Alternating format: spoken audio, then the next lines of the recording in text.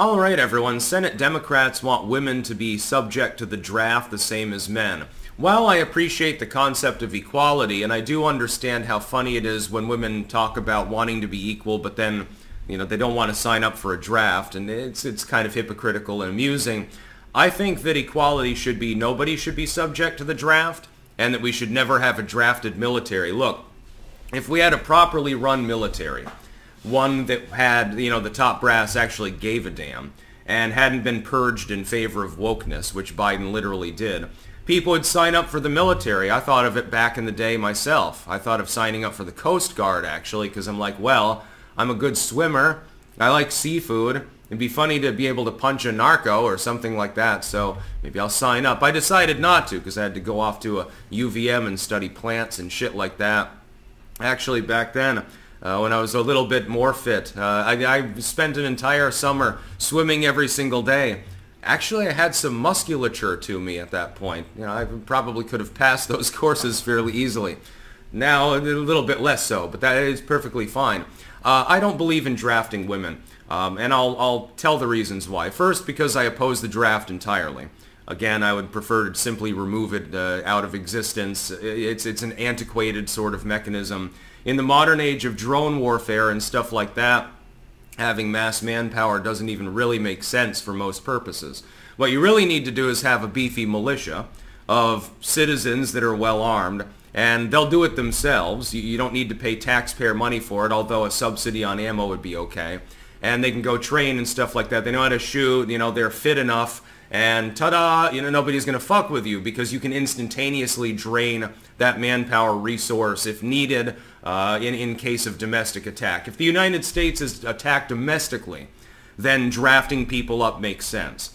Having a draft when we're not physically at war with anyone, at least on our own territory, makes no sense. Drafting women makes even less, though, because the war is the provenance of men.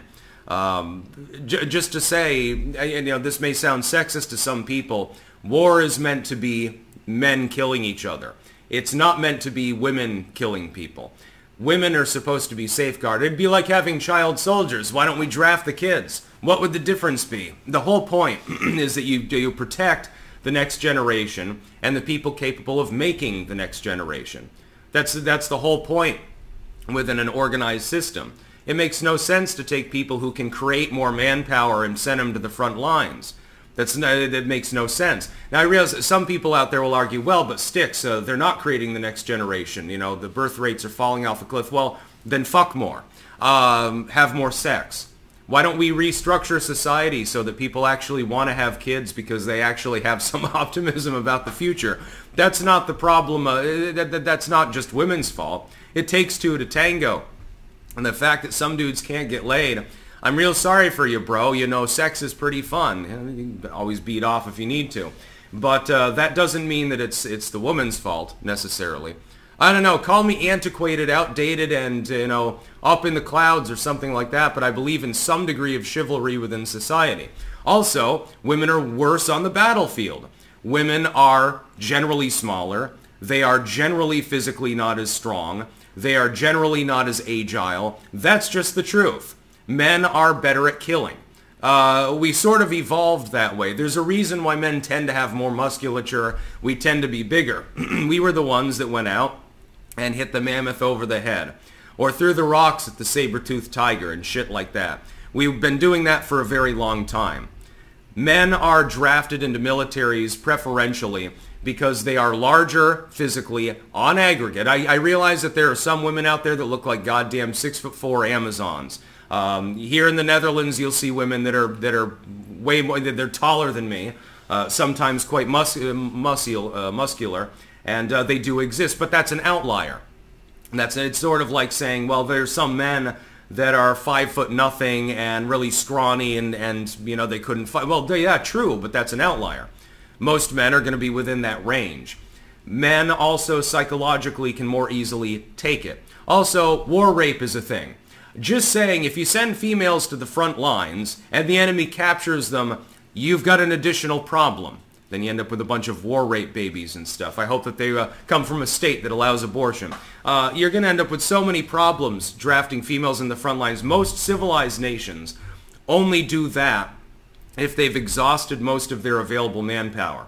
So they've gotten to the point where old men and people who are 15 and females have to fight because, you know, a lot of the fighting age men have already been killed, or a 4F or something like that. No, I don't believe in drafting the women. I don't believe in drafting anyone. Fuck war. Right? It's a terrible idea. Who's going to attack us? What's the fucking point? There is none. Nobody's going to invade the United States as long as we have a militia. Now, thanks to SCOTUS, of course, they're trying to deprive people of that capability. You've got over 100 million adults that wield firearms. Yeah, somebody's really going to invade. There's somebody with the manpower to overrun that militia. Be real easy. I love it when people fantasize about the U.S. military overrunning the militia. Yeah, good luck with that. It'll work so well. That's all we need. Why don't you just give these women guns? Subsidize them to get their 45s and their 9s and stuff like that, and call it a day. Women can be very good at sharpshooting. There's no problem there. But that doesn't require you to be able to carry 100 pounds on your back and a set of body armor and shit like that, or to drive a tank. No, men should be the ones that are doing the fighting and killing. We've had discussions in anthropology and stuff like that over the years. Some third world country begins arming up a bunch of women. They have like some female mujahideen sect or something like that, and we consider it barbaric. We say, well, that's wrong. You know, why are you making the women fight? Why don't you be brave and do it yourself? Why are you having 10-year-olds with AK-47s kill your enemies? Why can't the men do the fighting? Are you that retarded? Now we're being retarded as a society. By considering drafting women, we're being retarded. Women shouldn't even be in combat roles. As far as the both genders, or all 48 or however many genders are equal. They can do the same thing. No, they can't. A man, for example, can't create more manpower for you. He can help, but he can't get pregnant. That's just the long and short of it. His value in that sense is fucking zero. All he has to do is stick his cock inside of a hole. That's all he has to do. He doesn't have to bear that child or anything like that, or worry once he's off to war. He doesn't have to worry about child rearing and stuff like that. Men's role, therefore, is more on the we kill you side. Women's role is more on, hey, medicine and communications, non-combat roles, that's perfectly fine. No offense, women, but most of you couldn't fight me. And I'm not exactly the strongest man in the world, for example. That's fine, but the main role is, hey, you sort of run out of manpower if nobody's having kids. Now, your nation is falling off the edge of a cliff because all your women have been drafted. I mean, they're getting pregnant. That's fine, but they're getting pregnant with rape babies, you know, from the enemy soldiers capturing them and gang raping them and stuff like that. It's not something pretty. Like, would I want my daughter serving in combat? Absolutely fucking not. If I had a son, I wouldn't want him serving in combat either, but if he signed up, I'd say, okay, you know, I'm proud of you, I guess, you know, and serve your country. But if it was my daughter, I'd flip my lid and be like, what the fuck? That's about all. Peace out.